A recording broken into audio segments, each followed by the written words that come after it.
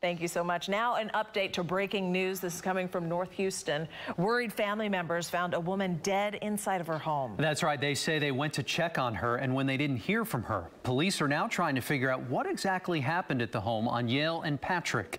Kathy Hernandez joining us now live from that scene. Kathy, good morning to you.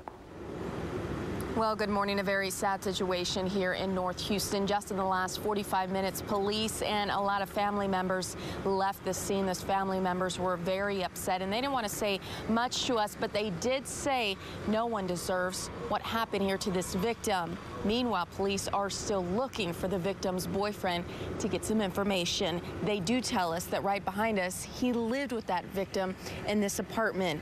Police say loved ones had not seen or heard from the woman in several days. They came to check on her at her apartment on Yale and Patrick just after midnight. They say family members say the door was locked. That's what family members told me, that the door was locked.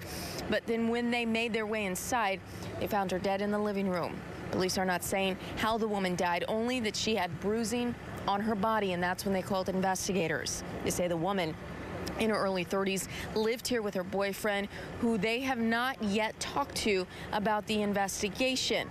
Police say there were no signs of forced injury, and her apartment was not ransacked. Right now, the medical examiner is working to determine her exact cause of death. They have not yet released her identity, but again, they are looking for her boyfriend, not calling him a suspect or a person of interest. They just want to talk to him about what happened here. Reporting live in North Houston, Kathy Hernandez, KPRC, Channel 2 News.